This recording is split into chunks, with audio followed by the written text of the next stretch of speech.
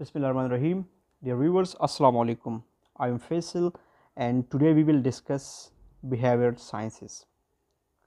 Behavioral sciences actual में है क्या चीज़? हमने प्रीवियस सेशन में डिस्कस किया था व्हाट इज़ बिहेवियर. अगर आपको बिहेवियर के बारे में पता हो तो आपके लिए बिहेवियर साइंस स्टडी करना कोई मुश्किल बात नहीं होगी. बिहेवियर मैंने आपको कहा था कि पर्सन्स जो भी करता है वो बिहेवियर है, चाहे उसकी फीलिंग्स हो, थिंकिंग हो, थाट्स हो, इमोशंस हो, वैल्यूज़ हो, एटीट्यूड हो, पर्सनालिटी हो, परसेप्शंस हो, इंटरेक्शंस हो, कम्युनिकेशन हो, ये सारे के सारे जितनी भी चीज़ें इसको हम बिहेवियर कहते हैं. अब उस बिहेवियर की स्टडी को हम बिहेवियर साइंस कहते हैं और ये इसकी स्टडी साइंटिफिक एग्जामिनेशन के ज़रिए, ऑब्जर्वेशन के ज़रिए हम करते हैं. बिहेवियर साइंस अगर हम डिफिनीशन वाइज जाए तो behaviour science is the branch of science that derives it's concept from observation of the human behaviours. ज़रिए आप ह्यूमन बिहेवियर को जज कर सकते हैं, आप जजमेंट कर सकते हैं, आप सोशल एडजस्टमेंट कर सकते हैं, आप डिसीजन मेकिंग कर सकते हैं. ये सारी की सारी चीज़ें जितनी भी है through scientific examination and observation के ज़रिए करते हैं. अच्छा, इसमें मल्टीपल डिसिप्लिन्स इन्वॉल्व हैं. multiple disciplines या specialities. So all those disciplines are specialities which is committed to the scientific examination of human behavior. वो कौन कौन से हैं? वो है हमारे पास sociology, psychology, anthropology, economics, political science and other भी मल्टीपल सब्जेक्ट्स हैं. सोशियोलॉजी क्या है? Sociology human interaction and inter relation को हम सोशियोलॉजी कहते हैं.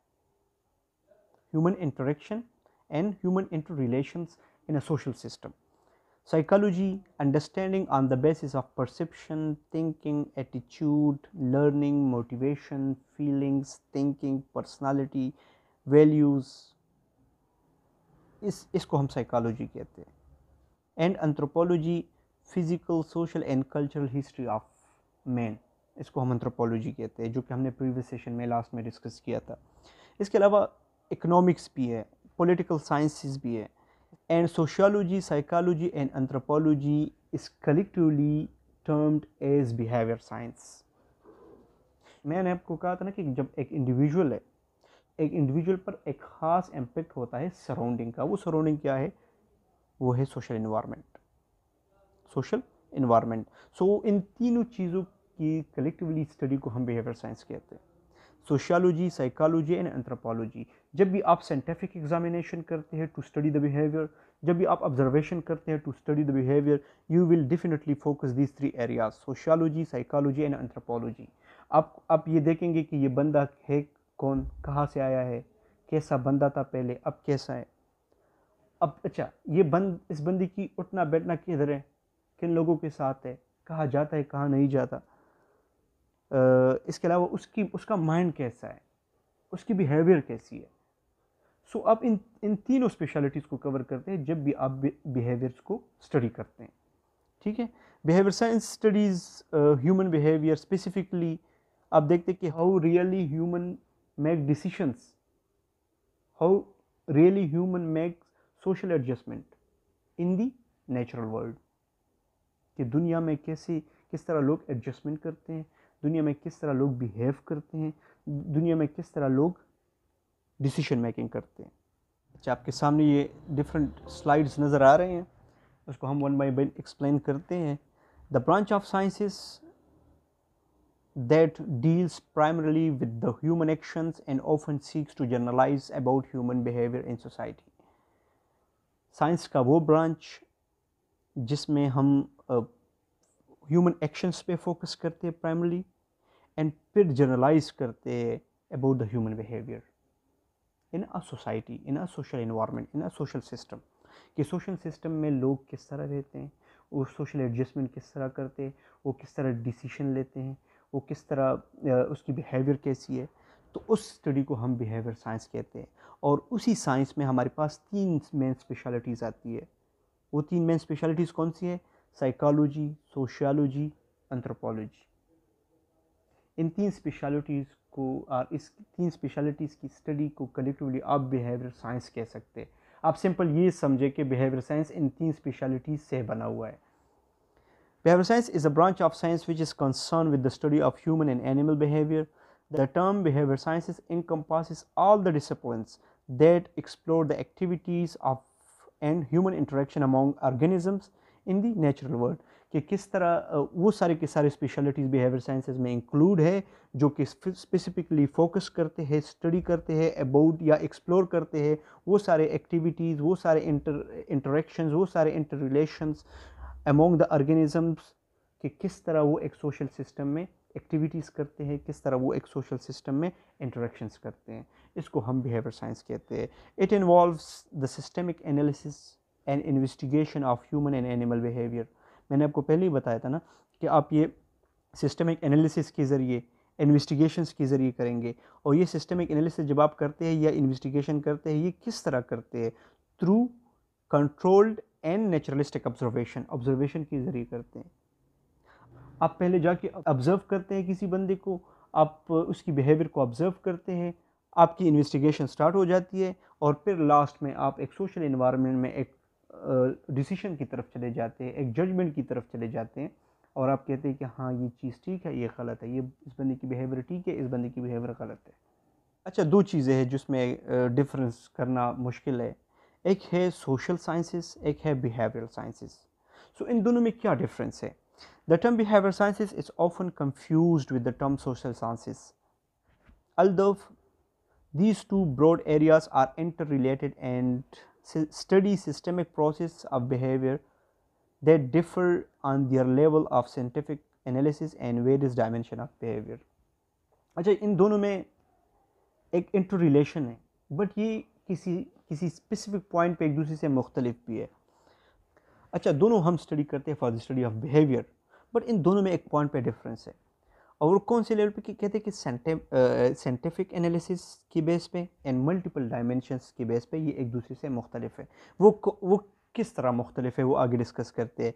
Behaviour science abstract empirical data to investigate the decision process and communication strategies within and between organism in a social system. This involves fields like psychology, social neurosciences, cognitive sciences, etc. अच्छा, behaviour science का मतलब यहाँ पर ये है कि आप वो डेटा कलेक्ट कर ले, आप इंफॉर्मेशन कलेक्ट कर ले, वो इंफॉर्मेशन फॉरवर्ड पर्पस कि आप इन्वेस्टिगेट कर ले कि किस तरह डिसीशंस होती है, किस तरह कम्युनिकेशन स्ट्रेटजीज होती है, किस तरह ग्रुप ऑफ पीपल में या सोशल सिस्टम में जो लोग होते हैं उन लोगों के दरमियान कम्युनिकेशन किस तरह होती है, वो कैसे डिसीजन लेते हैं, उसकी बिहेवियर कैसी होती है, उसकी इन्वेस्टिगेशन के लिए उस पर आपकी एक प्रॉपर ऑब्जर्वेशन होती है और उस ऑब्जर्वेशन के ज़रिए आप एक फाइनल डिसीजन तक जाते हैं. इसको हम बिहेवियर साइंस कहते हैं कि आप स्पेसिफिकली बिहेवियर पे यहाँ पर फोकस करते हैं. और बिहेवियर कहाँ पर होता है? एक सोशल सिस्टम में होता है. तो सोशल सिस्टम में अमंग द ऑर्गेनिजम्स जो इंटरेक्शंस होती है, जो उसमें डिसीजन प्रोसेस होती है, जो कम्युनिकेशन स्ट्रेटजीज होती है, उसको हम बिहेवियर साइंस कहते हैं. और वो चीज़ें जो स्ट्रेटजीज, कम्युनिकेशन स्ट्रेटजीज या डिसीजन मेकिंग प्रोसेस ये जिस जगह पर होती है, जिस फ्रेमवर्क में होती है, उसको हम सोशल सिस्टम कहते हैं. तो इन दोनों में एक ख़ास डिफरेंस है. अच्छा, अगर हम सोशल साइंसेस को देख लें तो it provides a perceptive framework to study the process of a social system through impact of social organization on structural adjustment of the individual and of groups.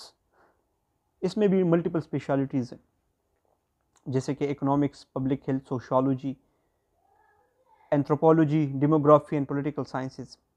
अच्छा, बिहेवियर साइंस और इन social sciences में difference ये है. अच्छा, एक social system में इसमें multiple लोग रहते हैं, ग्रुप ऑफ पीपल, इंडिविजुअल्स हैं. अच्छा, उस इंडिविजुअल की एक ख़ास बिहेवियर होती है, उसकी इंटरेक्शंस होती है, वो उसकी कम्युनिकेशंस होती है. अब वो इंटरेक्शन, वो कम्युनिकेशन किस मीडियम के ज़रिए करते हैं? वो एक मीडियम के ज़रिए करते हैं. उस मीडियम को हम कहते हैं सोशल साइंसेस, सोशल फ्रेमवर्क. सो सोशल सिस्टम या सोशल साइंसेस आपको एक फ्रेमवर्क प्रोवाइड करती है. ये फ्रेमवर्क बेसिकली सोशल साइंसेस है. इस फ्रेमवर्क में फिर group of people, individuals, community, societies interaction करते एक दूसरे के साथ, एक दूसरे के साथ वो इंटर रिलेशन मेंटेन करते हैं, कम्युनिकेशन स्ट्रेटजीज़ बनाते हैं, डिसीजंस लेते. सो इन दोनों में यही डिफरेंस है. ठीक है. अच्छा, फिर है एक दो वर्ड्स और भी है. एक है इंफॉर्मेशनल साइंसेस, एक है सोशल रिलेशन साइंसेस. इन दोनों में भी एक खास डिफरेंस है. Information processing sciences deals with information processing of stimuli from the social environment by cognitive entities in order to engage in decision making, social adjustment and social perception for individual function and survival of organism in a social environment. Information processing क्या है कि आप एक social environment, social framework में, एक social environment में रहते हैं, आपकी सराउंडिंग में मल्टीपल स्टिमुलाइज आती है, उस स्टिमुलाइज की आपके माइंड तक आना कि ये क्या चीज़ है, ये स्टिमुलाइज क्या चीज़ है, ये basically this is called informational sciences, कि आपकी माइंड में आना कि ये क्या चीज़ है, एक प्रोसेस होता है, एक स्टडी होती है, और आप रिकॉग्नाइज करते हैं कि हाँ ये पत्थर है, ये लकीर है, ये बॉल पॉइंट है, ये क्या चीज़ है। वो स्टिमुलस कहाँ से आती है? द स्टिमुलस आती है फ्रॉम द सोशल एनवायरनमेंट, और वही स्टिमुलस फिर रिकॉग्नाइज करती है कौन? Cognitive entities. कॉग्निटिव एंटिटीज़ हम लोग हैं, ह्यूमन बीइंग्स है, ठीक है। किस लिए वो जाके उस कॉग्निटिव एंटिटीज़ को रिकॉग्नाइज करते हैं? Forward purpose, in order to engage in decision making, social adjustment, social perception, individual functioning and survival of organisms. आपके सराउंडिंग में मल्टीपल स्टिमुलाइज हैं और आप हर एक स्टिमुलाई को रिस्पॉन्ड करते हैं, सो recognition of the stimuli is basically the informational processing sciences. Clear? And on the other hand अगर हम रिलेशनल साइंसेस को देख ले, it is deal with the relationship, interaction and communication network, associations and relational strategies are dynamics between organisms or cognitive entities in a social system. अब social system में लोग रहते हैं तो लोगों के आपस में एक दूसरे के साथ इंटर रिलेशन होना, इसका इंटरेक्शन होना, इसके दरमियान एक दूसरे के साथ कम्युनिकेशन नेटवर्क बनाना, एक दूसरे का एसोसिएशन बनाना, रिलेशनल स्ट्रेटजीज बनाना, ये एक डायनामिक प्रोसेस होता है। और ये डायनामिक प्रोसेस किस among the people, among the organism एक दूसरे के साथ होता है, among the cognitive entities means human beings, उसके दरमियान एक डायनामिक प्रोसेस होता है, उसको हम कहते हैं relational sciences. Information processing sciences में और रिलेशन साइंस में यही डिफरेंस था। अब आगे जाते हैं, डिस्कस करते हैं कि व्हाई स्टडी बिहेवियर साइंसेस, हम क्यों स्टडी करते हैं। By studying this, you will be able professionally to explore the activities of an interaction among organisms in the natural world. अच्छा, अगर हम मेडिकल पर्सपेक्टिव से देख ले natural world, you will be involved in systemic analysis and investigation of human and animal behavior through controlled and naturalistic observation. इसको study करने के बाद आप इतने एबल होंगे कि आप एक सिस्टमिक एनालिसिस कर सके, आप इन्वेस्टिगेशन कर सके, किस चीज़ को? ह्यूमन एंड एनिमल बिहेवियर्स को। और जब भी मैंने स्टार्ट में कहा कि आप जब भी बिहेवियर को स्टडी करते हैं, इसको एनालाइज करते हैं, इसको इन्वेस्टिगेट करते हैं, तो वो सिर्फ और सिर्फ आप नेचुरलिस्टिक ऑब्जर्वेशन के ज़रिए कर सकते हैं।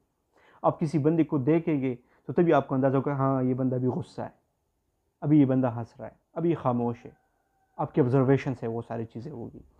If you love to investigate human behaviour, so this field is for you.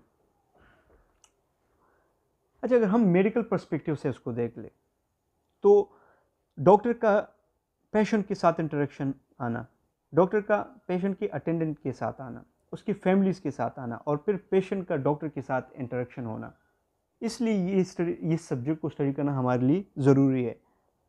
क्योंकि जब पेशेंट के साथ आपका इंटरेक्शन होता है, उसके अटेंडेंट के साथ होता है, तो कोई भी सिचुएशन हॉस्पिटल में अराइज हो सकती है, तो आपने पेशेंट को उसके अकॉर्डिंगली डील करना है। अच्छा, मैंने हेल्थ रिलेटेड बिहेवियर्स भी डिस्कस किया था प्रीवियस लेक्चर में, तो कि इस सब्जेक्ट की स्टडी से आपको ये भी पता चल जाएगा कि आप इन्वेस्टिगेट कर सके, आप रिसर्च कर सके कि लोगों की बिहेवियर कैसी हैं, उसकी बिहेवियर हेल्थ एम्पेयरिंग बिहेवियर्स हैं, उसकी बिहेवियर हेल्थ प्रोटेक्टिव बिहेवियर्स है, इलनेस बिहेवियर है, सिक रोल बिहेवियर्स है, कैसी है। सो ये सब्जेक्ट स्पेसिफिकली फोकस करता है इन सारी चीज़ों पर। So thank you dear viewers, ये था एक सेशन अबाउट बिहेवियर साइंसेस।